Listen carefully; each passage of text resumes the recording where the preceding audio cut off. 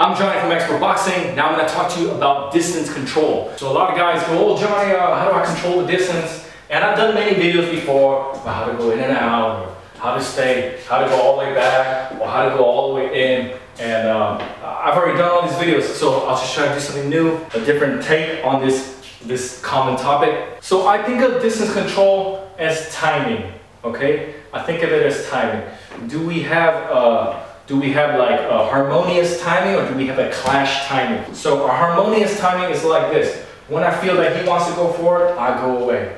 When I feel that he wants to go away is when I go forward. So there's like an ebb and flow, right? We're like waves and sea, it just kind of goes back and forth together, something like that. When he throws a right hand is when I go to my right hand. And then when he throws a left hand, that's when I go to my right, that's when I throw my right hand and I go to my left hand. So there's a lot of back and forth like this, harmonious back and forth. Or other times, I might not want a smooth timing, right? I want a clashing timing. That every time we go forward, boom! And then every time we go away, well, I never see two fighters jump away, but like when he goes away, I don't care. So sometimes it's like two fighters go like this, other times two fighters go like this.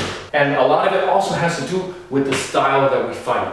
So for example, if you're always like a evade and then counter type of fighter, you're always smooth, right? He punches, you evade, you punch, he evades, he punches, you evade. You take turns punching and evading. But if you want to do another way, is that to clashing timing, to cut the distance, you try to punch right away. Punch, try to trade, right?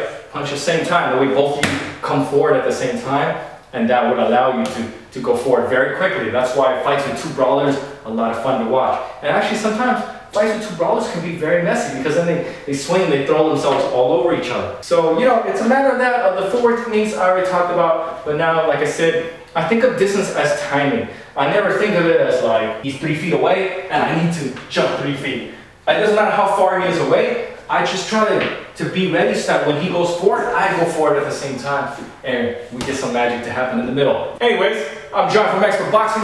You like this video, please subscribe to my YouTube channel. Also check out my website, expertboxing.com. Thanks for watching.